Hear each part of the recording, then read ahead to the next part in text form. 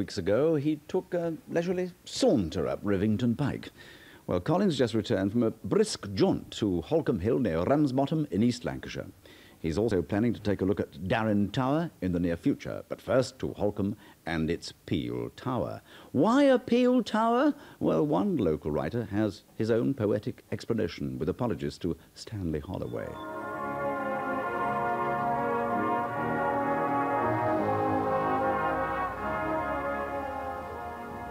There's a famous inland town called Ramsbottom that's noted for hail, snow and rain.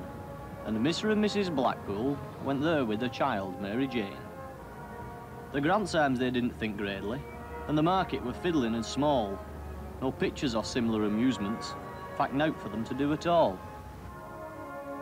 Then they saw a tower on Thillside and inquired of its nature and name. They were told they were called Tower of Holcombe, and the name of the village to its same. Now it happened to lift her a ballroom, no organ for Reggie to play, no aquarium for fishes to swim in, just a box for visitors to pay. So feeling bored and adventurous, they decided to climb to the top. Mary Jane said she'd count every stairway, but at 509 had to stop. They'd not quite conquered the summit when a terrible occurrence occurred. Mother uttered a loud profanation, father muttered a four-letter word. For a fella in front with a banana had peeled it without due concern, leaving skin on staircase just waiting. A lesson for someone to learn.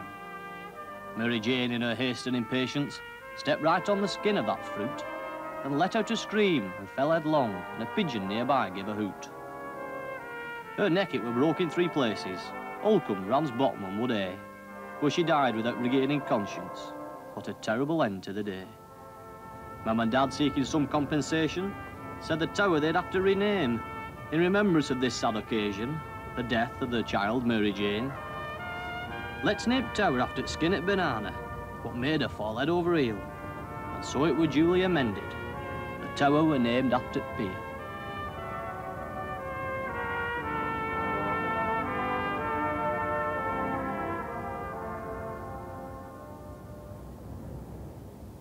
Ken Craven, a writer who's interested in local history and obviously something of a poet, composed that fanciful explanation of how Peel Tower got its name. But as we made the climb up Holcombe Hill at a brisk pace, it takes about half an hour, by the way, Ken revealed the real reasons for the building of the tower. The tower was, in fact, built in memory of Sir Robert Peel, who was a local boy, born in Bury, which is just a few miles away. Robert Peel died in 1850, and this monument was opened in 1852.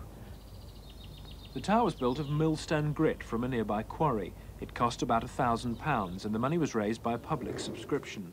For years, it's been a focal point for walkers and the scene of many large gatherings, notably a regular religious service each Good Friday. But in the early 50s, the tower suffered a major setback. Originally, there was a wooden staircase which was set on fire. Then that was replaced by another staircase, but just through neglect and wear and tear and the years and the elements up here, it became unsafe and had to be closed. But it was decided to spend some money and reopen it, and as I say, this happened in 1985.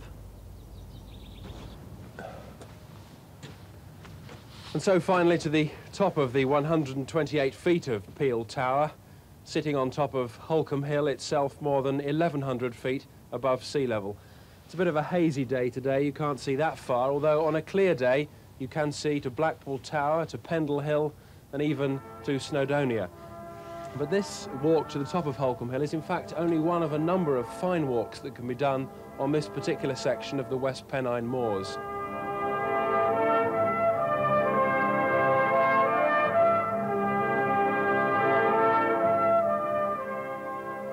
The West Pennine Moors are a conservation area, and there are many, many walks to be done. The 36-mile Peel Trail takes in many of the best points north, south, east and west of the tower itself. But there's one particular area in the immediate vicinity of Holcombe Hill which is arousing particular attention at present. Since the early part of the century, the Army has had a training range on Holcombe Moor. Now it says it must have extra training land. But walkers and local residents have mounted a vociferous campaign against the plans of the military.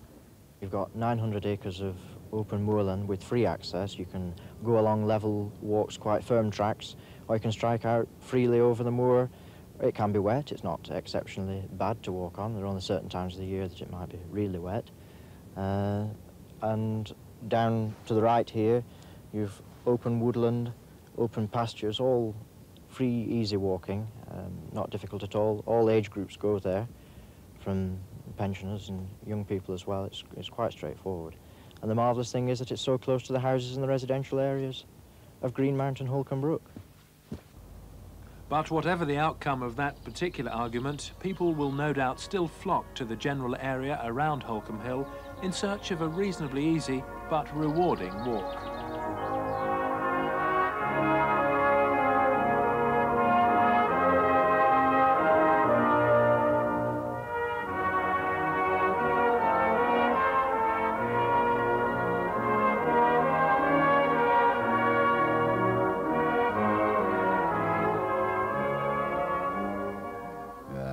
Bit of triple tongue in there with Colin Philpott of Holcombe.